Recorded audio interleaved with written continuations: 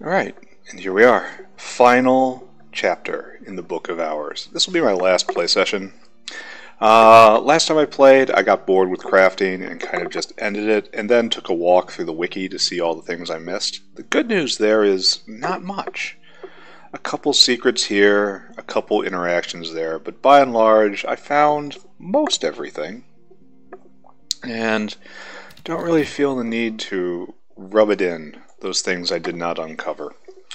So, the only thing I'm going to be doing this play session is rounding things out, writing my history, ending the game, and then giving my final thoughts. It shouldn't be terribly long.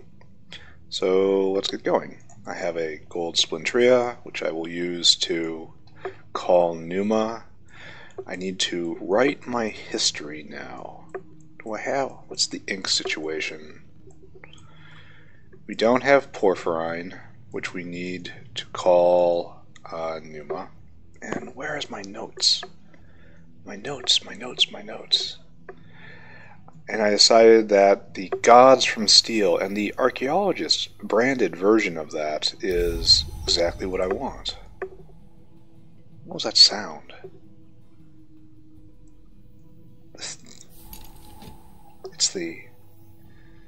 It's the sounds that come and go. Makes me so very paranoid. Anyway, I need some porphyrin, and I need to summon up 25 forge, so I need Orpiment Exultant. And I need Merciless Alteration, so let's go do that. Orpiment Exultant is Iotic's Essence and a ton of forge. And I have Iotic Essence right there. And do I just have enough forge just on me? Just as part of me? Yeah, look at that. Absolutely huge. I am enormous. Okay, and we're going to need some porphyrin. We need Ichor Auroral? Ichor Auroral? Ichor Vitreous? Ichor Auroral? Ichor Vitreous. Ichor Auroral. There we go. And I need a ton of lantern. I also need Merciless Alteration, which is the Numen of Victory. Right here. Let me read it for the last time in Hyksos, as per tradition. And now we have enough lantern. We have enough everything, right? Yeah.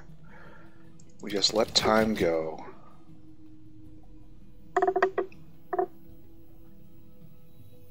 And almost there. Here is the Numen. There is the Orpiment Exultant. Alright, right there. And now we need Faust, and we need this. Huh. Must not be the right skill. Inks of something, right? Inks of Power, maybe?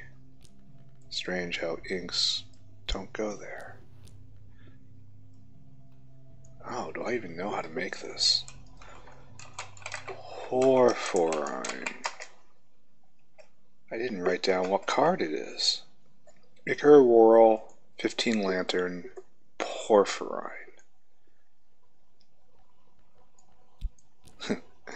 Let's hope that's enough. So, let's start looking and see if I can find the correct card for this. Auroral Contemplations. Ah, there we are. Porphyrin. And this should give me everything I need now to write my history. So we go to a forge desk right there. Go and we get my journal right there. Unfortunately, my metal is still fatigued. Maybe I could do it with a little less metal.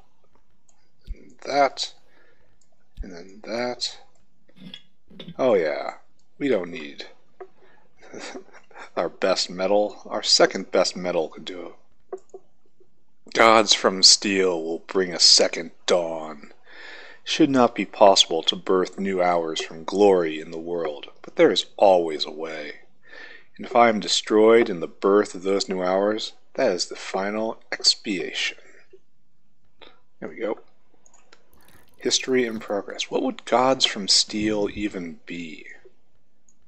I feel there needs to be a god over the impersonal nature of modern manufacturing when we make machines greater than our bodies. Like the Forge of Days and the Flint are all about shaping tools, but there should be a god that represents what happens when the tools become greater than us, and we are but tools to it, like individual workers on an assembly line, all building something.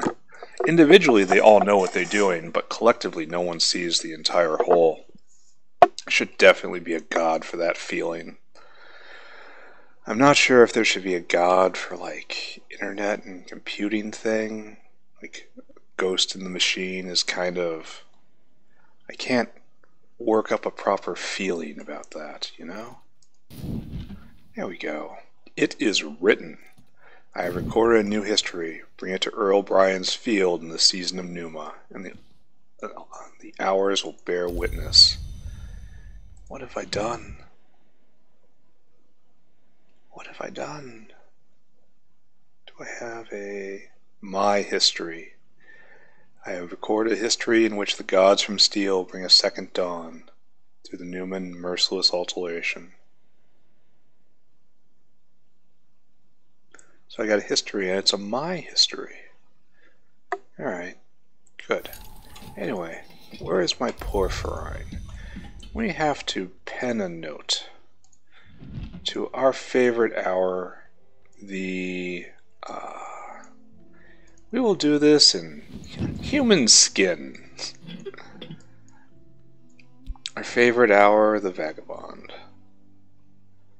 How does one do that?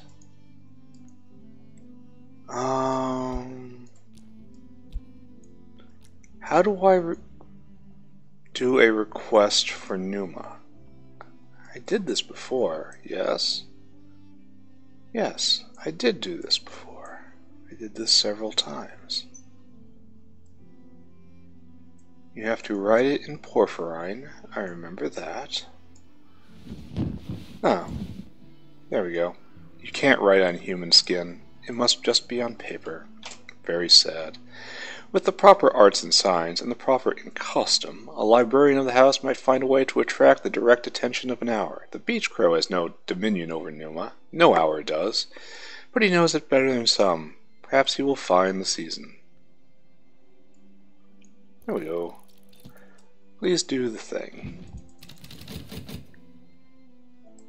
Then it's just a matter of waiting, yes? And then we will end this game. I will blather a bit, and I'll proceed to play something else. Petition for a Labyrinth season. If this ever reaches its destination, it might bring Numa. Here you go.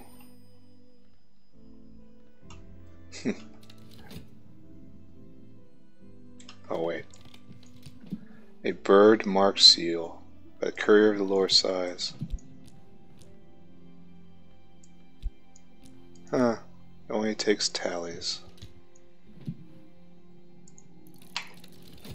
There we go. I probably should have read that. And now we wait. We wait for Numa. An auction for a thing I no longer care about.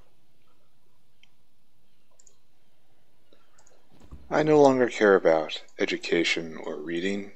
I care about history. Here, in the season of secrets, when the tree blooms white, I shall make a new way for the world to be. So maybe I can just start talking now, I guess, given that I am just waiting. So, obviously I've enjoyed this game quite a bit. I enjoy exploration, I enjoy puzzles, I enjoy figuring out mechanics. So this game is, I very much enjoy the idea of secret histories and occult themes. So this game is more or less made entirely for me. And that's good. I've enjoyed it. As I've stated before, I think the biggest thing to say about Book of Hours is I find it remarkable how the way you play the game mirrors the themes of the game. The theme of the game is you are picking your way bit by bit into an esoteric, arcane, unknowable world. And the librarian within the game is slowly learning more about how the world works, how the great powers of the world work and interact with each other, how the arcane world touches the real world and the rules that govern all that. And that's what the librarian is doing. And while you're doing that, the player is trying to figure out how the game works. Like, how do you unlock rooms? How do you combine soul cards? What do these skills do? Where do you get these memories? How do they all interact? How do I read a book? How do I read a book? And so the what is happening in the game and what is happening to the player are almost identical, which is not something you get in a lot of games that I've noticed, at least. Like when you're playing Doom or something, you're playing Jupiter Hell, you're out there blasting demons, but what the player is doing doesn't have a lot to do with what the mechanics of shooting guns and running around and getting shot with fireballs in the face. I really enjoy how all feels one in this game. It's very unified in theme. I would love to play it again, but I feel like the replayability just isn't there. I am disappointed that the house is not randomized from run to run, so that might be quite a lot to ask, especially narratively. But it does really damage the replayability. I read on the wiki that there's over 100 endings to this game, but my only question is why? Why would anyone play this game a dozen times, let alone 100? Is Numa gonna come? When shall Numa come? Anyway, I know the books are randomized, but that appears to be it, and that's just not enough. The incident system with people coming to the library and needing consultations, I really like that. I like the idea that you are here to perform a service, and this is a service. And you have leeway in how you perform it. I don't like how shallow the system is, though. Like when I gave one of the visitors the cursed book, nothing happened. Like, at very least, something should happen when I give them a book that bites them. But the system doesn't have that depth to it. It feels like you should be making real choices with how you help and if you help the people that come to the house. But, it's here. It is Numa. Oh, the trees bloom strange as Numa washes over the land. Oh. The matter of the feasting few. Well, I'm glad Rowena showed up. I wanted to see if I could give her my journal. Oh. She doesn't really care. So what is this about? If I were here, perhaps it was the twins that brought me. As the twins unite that which must not be apart, and so I share their patronage with my sisters in blood. As Bancroft used to say, there are appetites other than love.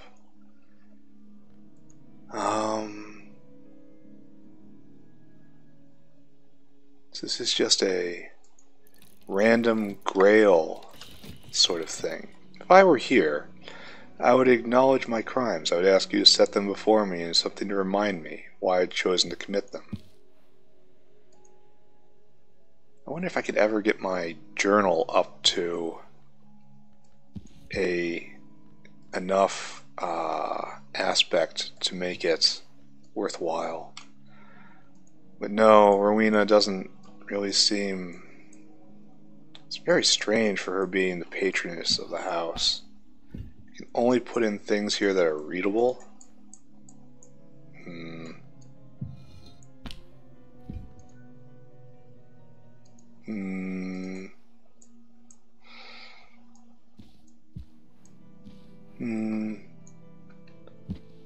Yeah, I really like the system of realizing which boxes aren't like others and having to pay a lot of attention to that. I get a feeling that not many people would really enjoy that sort of interaction, but I do like the idea of that the fine details have always been right under your nose.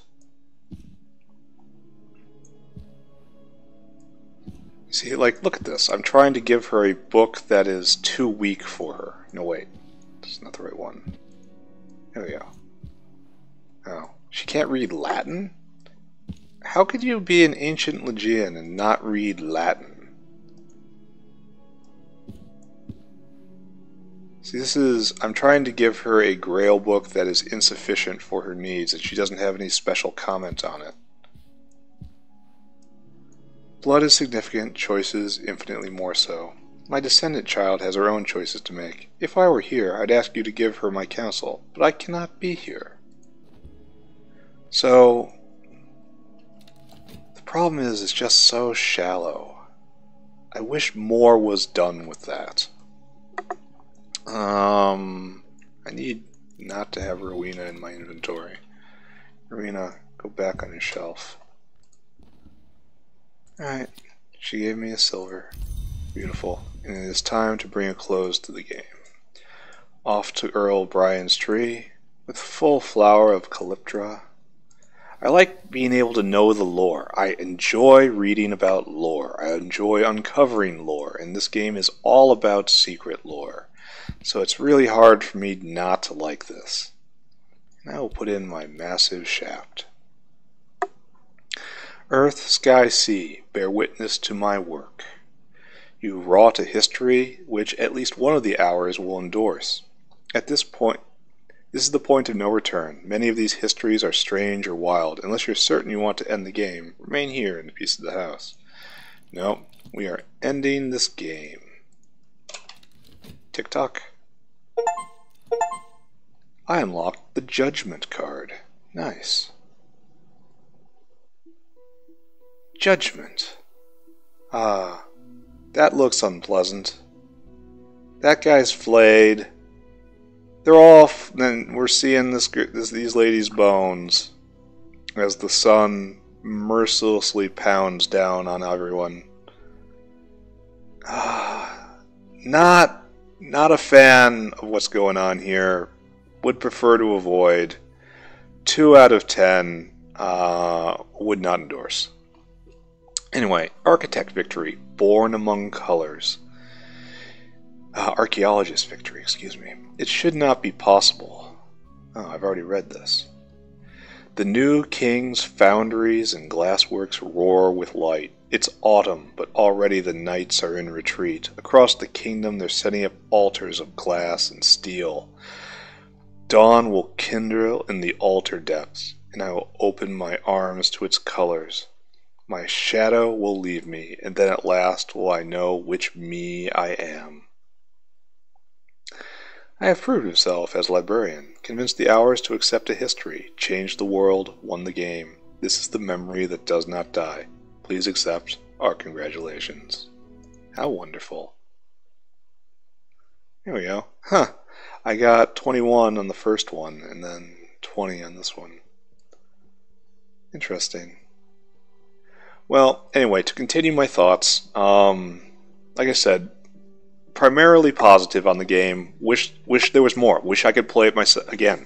Just like I kind of wish I could lobotomize myself so I could play Cultist Simulator again, fresh. And play this game again, fresh. Because you can never discover something more than once, which is the real tragedy of existence, I guess. But things to be improved. Greater randomization is definitely something they should look into. Like I said many chapters ago, I would love a Serapeum themed expansion where rooms come and go all the time, and you only have exposure to workbenches some of the time, and you have people coming and going some of the time, and there's always something to explore. You don't close out the house as you do here in Brandkrug. The Serapeum being everywhere and nowhere, as I have interpreted, you constantly have access to different things, and so the library is a constant character you have to deal with instead of just something that it's terminal after a while. I think there's a lot of possibilities with that. I'm not sure if this engine will be able to support it, as it seems very static, but here's hoping that they can make it work. I spoke about the incidents being great flavor, but they'd seem to go nowhere. There seems to be no point. It seems to just be person shows up, they say something that doesn't matter and you don't understand, and it's ultimately inconsequential. And you can give them the right book and the wrong book, and you give them the wrong book, you just lose money. You give them the right book, you just give money. There's no greater choice. Like, you should be able to guide events by sabotaging people, by giving them trapped books, encouraging people by giving them books of great mystery instead of books of little mystery, and just ignoring certain people in order to affect events that way. So that system needs to be fleshed out, and I think should be fairly straightforward to do. So that's something to look forward to in expansions. I think it's criminal that the dog doesn't walk around. I think it's criminal that the pets don't move from room to room. I think it's criminal that there doesn't appear to be any hidden pixels anywhere. Like,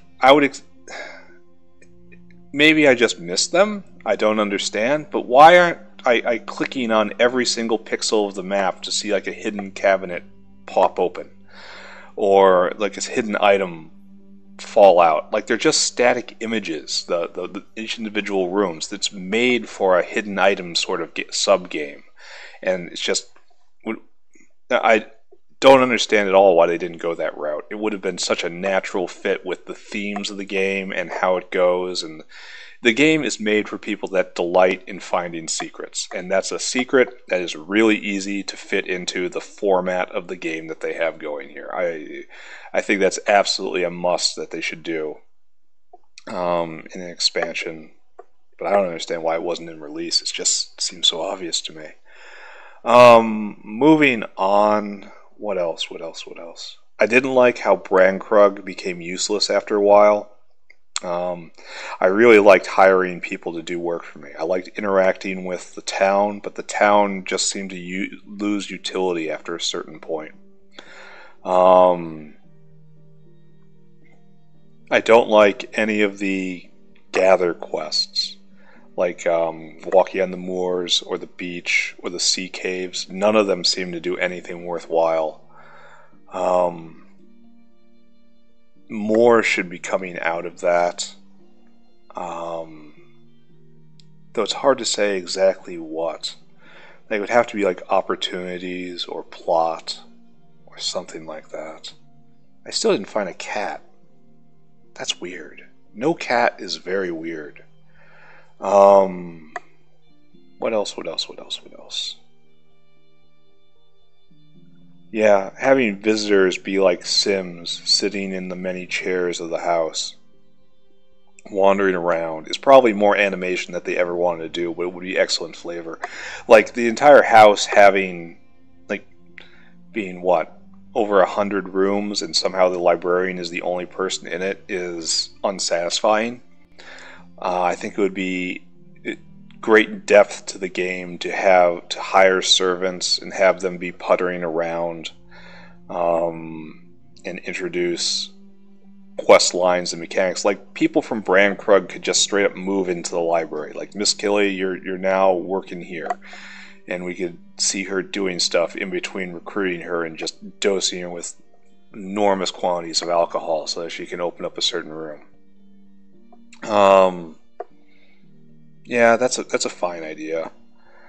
But yeah, over 100 endings. Yeah, the game does not have the replayability in it for over 100 endings. It has to be just stuff for swapping stories online and showing people what you found and so forth. I don't know. So overall, fairly excellent game. Like I said, really enjoy it. I feel like the game is made explicitly for me. I wish I could lobotomize myself so I could do it again. If they come out with another game, I will buy it sight unseen. No problem. Obviously, this is kind of a niche game. I don't see it as having huge, wide appeal. But the people that do like it are going to be like me, and they're going to be fanatics. So, there's one thing for choosing this market segment over others.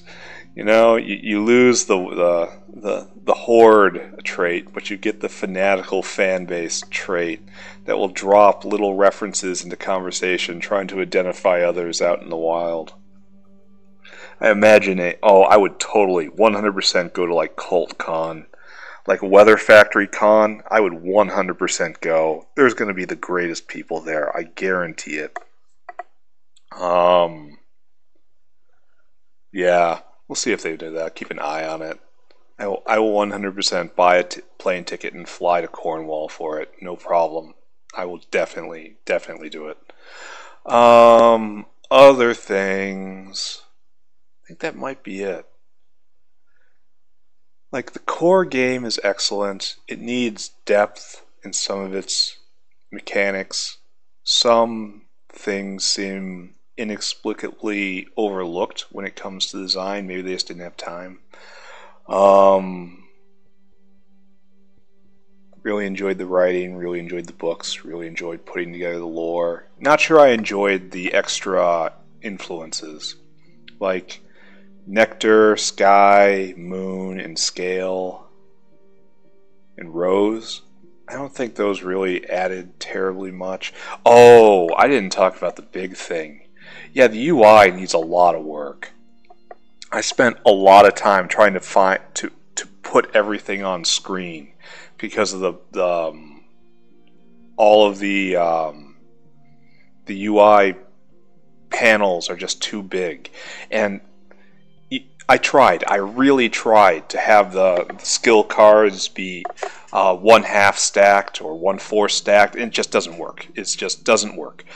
Skill cards need a lot of attention. There's over 60 of them, and I don't understand that. This feels like a bad design to me.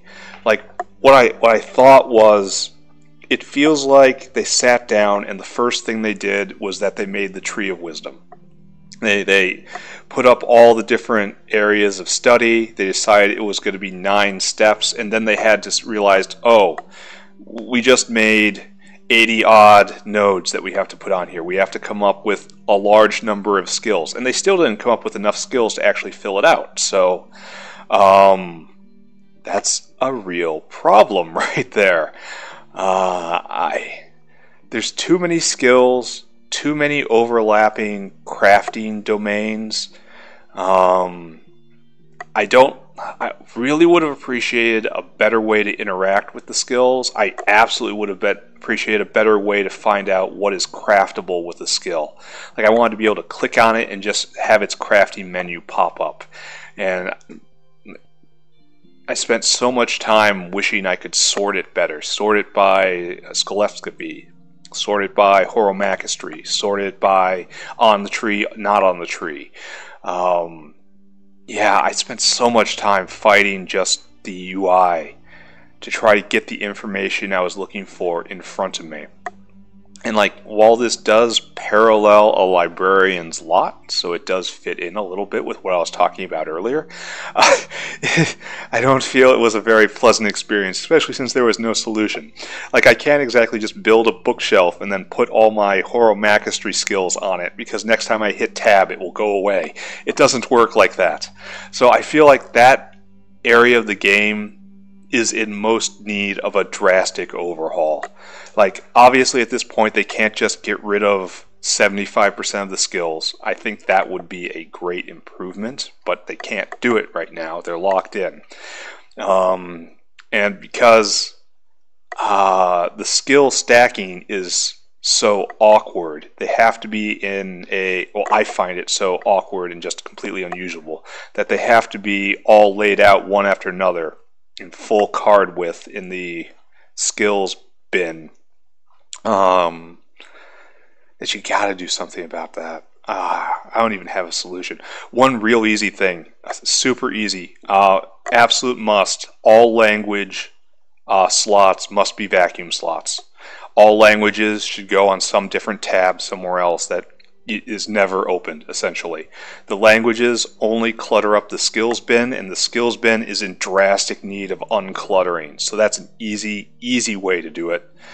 And God, I cannot express how frustrating it is to queue up like 8 different memories to pop out, and then like a couple are rejected because you didn't put in the language. And it feels so bad when that happens. Of course, and language is like one of the most obvious things for this not to happen. What, I just forgot how to speak Phrygian because I didn't put this card in this slot? Like, come on, help me out a little bit here, guys. So that's probably my biggest gripe overall. The UI needs work. The UI seems to be designed around overambitious game elements, is what I want to say.